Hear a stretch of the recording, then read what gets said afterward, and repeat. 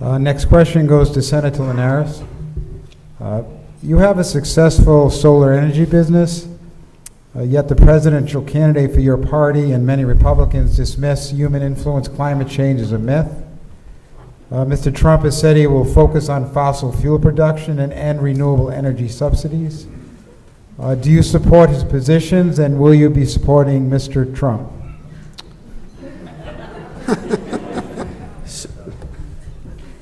Hillary Clinton has taken more money from the oil and gas industry than Donald Trump has to date, number one.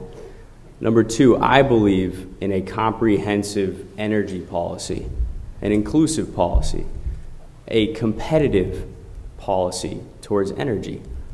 I believe that there should be the same tax credits available to all types of energy. Let's let them compete.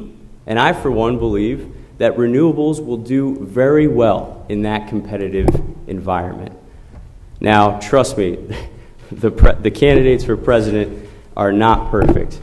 And I don't agree with ending all renewable energy subsidy. Obviously, I'm a proponent for comprehensive energy reform. When it comes to the economy, Donald Trump has a plan to reduce corporate taxes.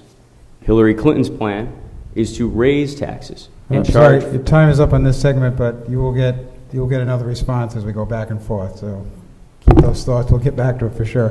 Mr. Needleman, you can certainly respond to the question I asked Mr. Linares, but I think voters might also like to know who you're supporting and why. I'm 65 years old, and I've never seen an election like this. But I have seen elections where the choice comes down to the lesser of two evils. We've had that in the past. I've been voting since 1972.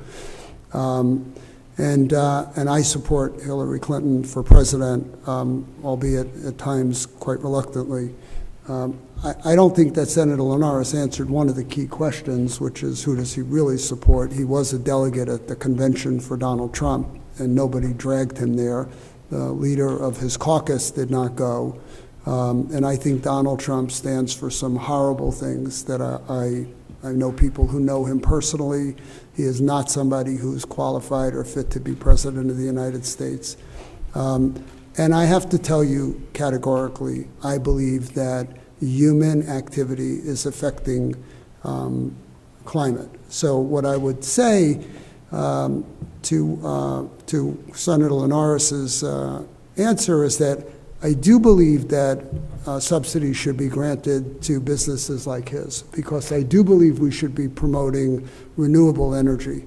I do believe we should have a strategy for phasing out of fossil fuels over time, and equal tax breaks should not be given to all energy companies regardless of how much they pollute the environment. So I actually support your business, and I think it's great that you're doing that. I wish you did it with buying U.S. solar panels, but be that as it may. Great, thank you. And as promised, you got another 30 seconds, Senator Linares, and perhaps you could take that time to fill us in on who you'll be supporting for president. Yeah, absolutely. I'm voting for Donald Trump, and for number one, I think that I'm voting Republican down the line this year because I think our country and our state needs to change direction. And when it comes to the economy, as I was saying, Donald Trump plans to reduce corporate taxes. We need to do that in America. We have some of the highest corporate taxes in the modern world. We have to reduce those taxes. Hillary wants to raise them and push businesses out. Donald Trump has a better plan to increase wages. He wants to use the earned income tax credit to increase wages. Hillary wants to increase the minimum wage to $15 an hour. All right. That'll hurt small businesses. Going to have to cut it off there to be fair with the timing.